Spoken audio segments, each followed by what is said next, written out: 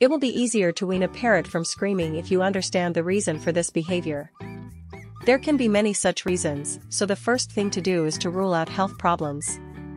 Pain and discomfort are often the reasons for the bird's bad behavior, and a consultation with an ornithologist will not be superfluous. Most often parrots scream from boredom. If a dog is left home alone without toys, it will bark and howl. It's the same with birds. A bored parrot sings to get attention or simply to express its displeasure. Another reason is the opposite: your pet may scream from overexcitement. This often happens when there is a noisy atmosphere at home and the parrot is stressed. The habit of making noise may catch up with your pet during the mating season.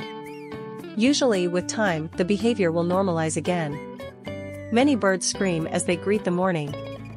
In that case, simply accept the pet for who he is and let him enjoy the new day. But what to do if the parrot cries not only in the morning or when he is bored, but almost constantly? Some varieties of birds by nature are very noisy and it makes no sense to retrain them. However, there are a few secrets that will help you at least slightly correct the behavior or achieve silence.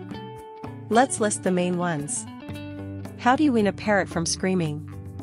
Make sure that the conditions you create are suitable for the parrot.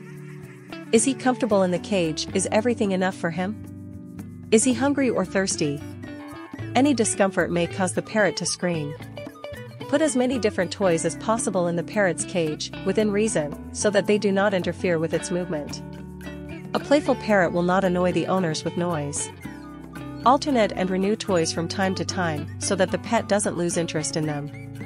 Let the parrot fly around the apartment every day, so he can stretch his wings and release the accumulated energy. Do not forget to close windows and keep a close eye on the bird so it will walk safely. Allow the parrot to make plenty of noise in the morning and evening. Birds love to squawk as they greet sunrise or sunset. If you don't disturb them in doing so, you'll have a good chance of enjoying the silence during the day and at night. Pay attention to your pet. Talk and play with your pup more often, train him, teach him different tricks, and teach him how to talk. When the parrot receives the owner's attention, it will not beg for it with a wild howl. Talk to the parrot in muted tones and teach it to whistle softly. The parrot will quiet down to hear you better and begin to imitate your measured speech. Never shout at the bird. Can you guess why? No, not just because such punishment is completely ineffective. Rather, on the contrary. Hearing your yelling, the bird will imitate your behavior and try to shout you down. Don't forget that a frightened or agitated bird makes a very loud noise. Encourage good behavior and ignore bad behavior. If your parrot didn't scream while you were out of the room, give him a treat. Conversely, if your parrot screams in an attempt to get your attention, ignore his behavior.